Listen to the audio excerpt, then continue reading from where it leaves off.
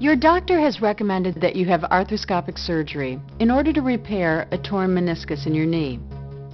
But what does that actually mean? The knee is one of the most important and one of the most complex joints in your body. It is made up of bone, ligament, and cartilage. Damage to any individual part can dramatically restrict the normal movement of the leg and can even interfere with the ability to walk.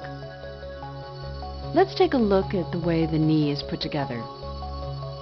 The femur, or thigh bone, meets the tibia to create a flexible joint called the knee.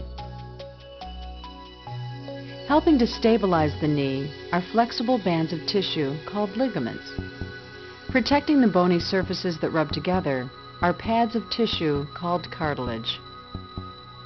Cartilage acts like a cushion. Without it, every time you bend at the knee, you would cause the major bones of the leg to grind together. The meniscus is cartilage that not only protects the bone, but also acts like the leg's shock absorber. Twisting or bending the knee during sports or even normal activity can damage the meniscus. Symptoms include swelling, restricted movement, pain, and even the inability to stand on the affected leg.